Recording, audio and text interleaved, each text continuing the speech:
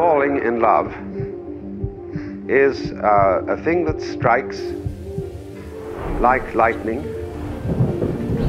and is therefore extremely analogous to the mystical vision.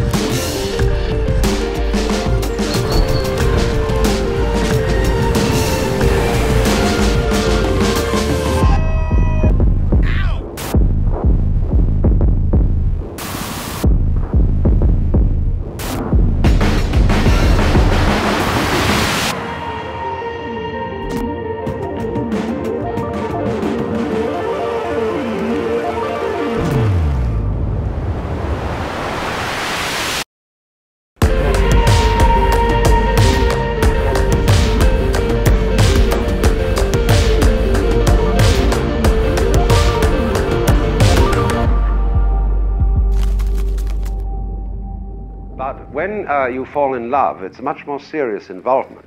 You just cannot forget this person. You feel miserable when not in their presence.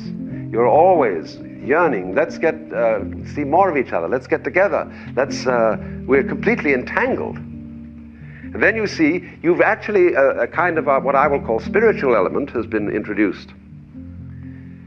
Well, now really, when we go back then to falling in love,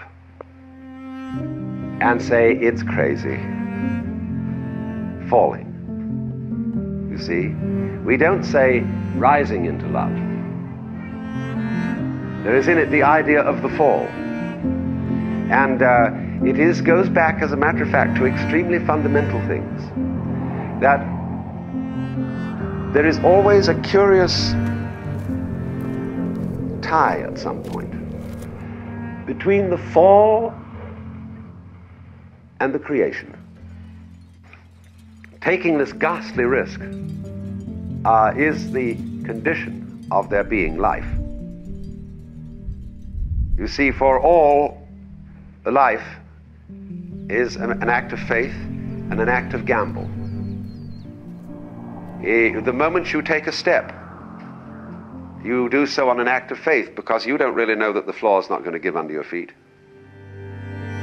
The moment you take a journey, what an act of faith.